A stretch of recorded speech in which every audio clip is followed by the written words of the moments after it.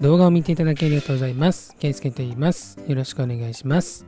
今回は池袋はサンシャインシティにやってきました。とりあえずエスカレーターで上に向かいます。今回はこのサンシャインシティの3階のレストラン街に来まして、今日行きたいところはこちらです。博多天ぷらやまみさん17番ということで、こちらですね、ハローワークの裏側ということで、早速向かいまして到着しました。博多天ぷらやまみさん、こちら山屋のからし明太子からし高菜が食べ放題です。今この夏の恵み定食っていう天ぷらの定食があるそうです。で、外にも席があって、こちらから入店します。ということで入店しまして、カウンター席に通していただきました。このような感じになっております。目の前で天ぷら揚げてくれております。で、からし明太子とからし高菜はこのように席に置いてあります。こちらがいくらでも食べていいとなっております。で、メニューを見ていきます。エビが乗っております。このようにやまみ定食から始まって、で、先ほども言いましたけども、明太子と高菜はお好きなだけ食べれる。で、肉天定食。これは魚天でいいんでしょうか。魚天定食。で、エビが好きな方はエビ天定食。エビ3尾ですね。で、野菜の定食。野菜が6種類。で、天丼もあります。天丼1200円。で、天ぷらの盛り合わせ。天ぷら単体もあるということですね。ウニ大葉とかあります。すごい。で、天ぷら単品でも頼めます。本当に一つから頼めるといろいろあります。大穴子とか。で、この単品の方の用の定食セットもあります。で、お昼からもビールを頼まれている方もいました。で、テイクアウトもできると。で、LINE を登録すると、やまみ定食100円割引。はい。ということで、このように職人技でこのように天ぷらを揚げてくれているので、絶対に美味しい。ということで、注文してすぐご飯と大根おろしの入った天つゆ、そしてお味噌汁が来ました。オープン。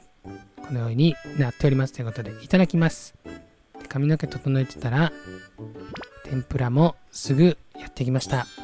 で、このように揚げたてを店員さんが持ってきてくださいます。そしてまずは味噌汁で胃を温めます。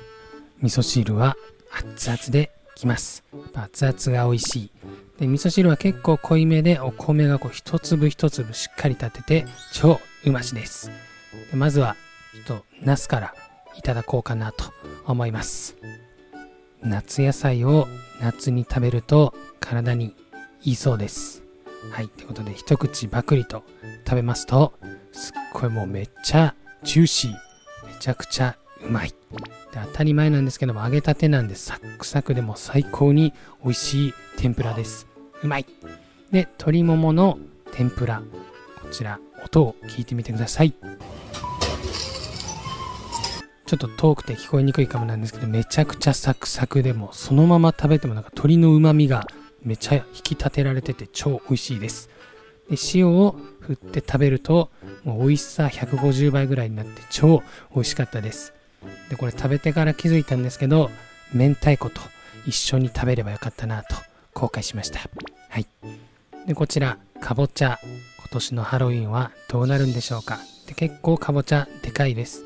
で、かぼちゃの天ぷらってなんか結構硬くなってあんま好きじゃない印象なんですけども、こちらやまみさんのかぼちゃの天ぷらもホクホクで甘くてめっちゃ美味しかったです。超しっとりでした。で、抹茶塩もあるので、抹茶塩を振って食べます。で、塩よりもなんか味が引き締まるような感じがして、もう天ぷらに猛烈に合う抹茶塩でした。超美味しい。で、第2弾来ました。キスと豚ロース。で、まずはキスからいただきます。キスも含まれてるのはちょっとすごい嬉しいなと思います。で、そのまま食べると、そのままでもめちゃめちゃうまいです。で、急いでもこれはもう塩で食べないともったいないなということで、塩を嬉しそうに振って食べます。するともうとんでもなく美味しいです。で、衣さっくりで身はほんとふっくらしっとり滑らかって感じでめちゃめちゃキス美味しかったです。ぜひ食べていただきたいです。ということでご飯1杯目完食しちゃいました。で、水じゃなくてお茶なのもちょっと嬉しいポイントだなと思います。で、2杯目は普通盛りにしました。1杯目は確か大盛りにしました。で、こちら豚ロース。で、豚の天ぷらってなんか初めて食べた気がします。ちょっと脂身がもうちょっと個人的にはもう脂が好きなんで、あれと嬉しいなと思いました。ロースなんで仕方ない。で、牛の天ぷらだけはないみたいです。鶏と豚。で、このようにどんどんコース料理みたいに天ぷらが運ばれてくるのですごい楽しいです。コース料理なんてなかなか食べることはないんですけども、はい。で、最後はエビと半熟卵がやってきました。エビちゃんです。で、こちらすごい熱々できました。そしてプリップリです。エビちゃんプリップリでしっかりこのように身がぎっしりと詰まっております。で、天つゆもあるんですけど、どの食材もなんか抹茶塩で食べるのが美味しいのかなと個人的に思いました。なんか抹茶塩を推してるなんかブログとかもありました。本当その通りだなと思います。で、半熟卵はちょっと割ると黄身が溢れそうでちょっとパニックになりました。溢れそうでっていうか溢れちゃいました。このようにすっごいトロトロです。こんなトロトロの半熟卵を作れるのは本当職人技ですね。で、僕は目玉焼きは絶対半熟派です。はい。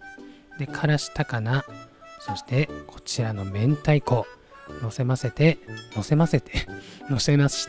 このようにとろーり卵と明太高菜丼作ってみました。で、明太子すごい本当綺麗です。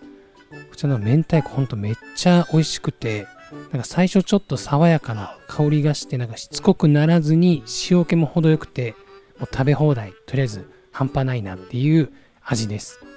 こちら卵と一緒に一口でいける気がしていた3秒前ということで2杯目完食しまして、ご飯3杯目は少なめにしました。で、ちょっと丼を作成しました。贅沢に明太子1本分ぐらい乗せました。で、今回博多天ぷらやまみさん初めて来たんですけど、めっちゃ美味しかったです。もう12時ぐらいにはお客さん並んでたんで早めに来た方がいいかもです。で、この博多もつ鍋山屋さんの唐揚げランチもめっちゃ美味しかったのでおすすめです。で、ラスト明太子を最後に食べて一気に完食です。いや、本当美味しかったです。で、この黄身がこぼれたのが本当後悔って感じでした。で、1300円ちょうどコスパ最高です。ということで、私皆様が食べに行く際の参考になるような動画をこれからも楽しくアップしてチャンネル登録1万人を目指しているので、高評価チャンネル登録していただけるととても嬉しいです。博多天ぷらやまみさんめちゃくちゃ美味しかったです。ごちそうさまでした。